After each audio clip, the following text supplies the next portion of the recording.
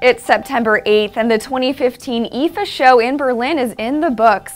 DT staffers spent many an hour arguing over beers and Wiener Schnitzel as to which products to give awards to, but in the end, it was Panasonic's return to high-end TVs with their new OLED 4K panel that took the Best of Show award.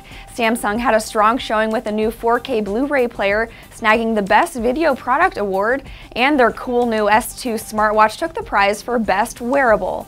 Best New Phone Award went to Sony's impressive line of Z5 smartphones. We handed out a bunch more awards, so hit the link below for the complete list.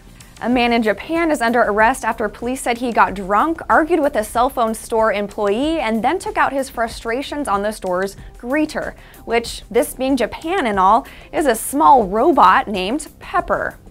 The incident took place at a SoftBank store. SoftBank is a leading cell phone dealer in Japan. Recently, SoftBank hooked up with Aldebaran Robotics to sell the cute Pepper bots, which they say have the ability to read emotions and body language. Police say the suspect's body language included some martial arts moves, which damaged the $1,700 robot. Pepper isn't down for the count, though. SoftBank said the plucky robot is back on duty but is moving a bit slower than normal. Get more details on our IFA awards and the rest of the day's latest tech news at digitaltrends.com. That's all for DT Daily. We'll be back again tomorrow.